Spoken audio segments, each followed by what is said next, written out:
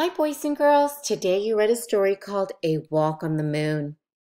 And this story was about the first U.S. trip to the moon.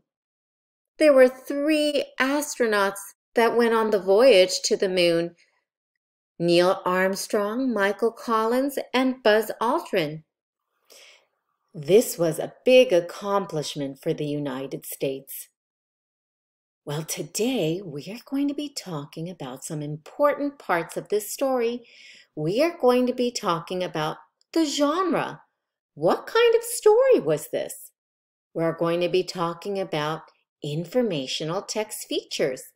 We're going to be talking about shades of meaning and sensory words. I'm sure you know that this story is a true story. It really happened.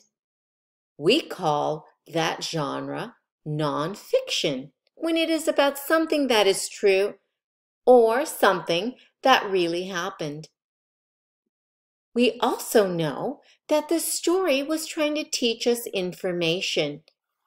And when a story is an informational text, we often see these things. We see photos, we see captions. An author also picks their words carefully.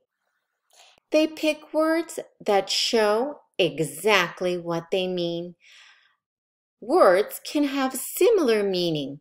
Some words are stronger than others. We call that shades of meaning. This author used the word small instead of tiny.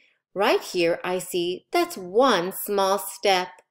Well, the author did not choose the word tiny because maybe this author meant small. Tiny seems much smaller. This author used giant when the author said one giant leap for mankind. Giant has a stronger meaning than big. Authors also use descriptive language. They use sensory words or words that appeal to our senses. We know that our senses are touch, sight, smell, taste, and sound. Let's see if we can find some words that appeal to our senses. The author writes, "The eagle was heading for a huge pile of rough boulders or rocks." The word rough describes boulders and rocks. Rough is a sensory word because it tells me what something feels like. It appeals to our touch sense.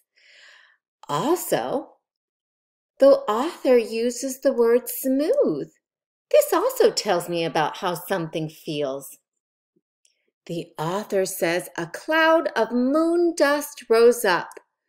Boys and girls, that gives me a picture of what it will look like. So I'm appealing, or the author is appealing to my sense of sight.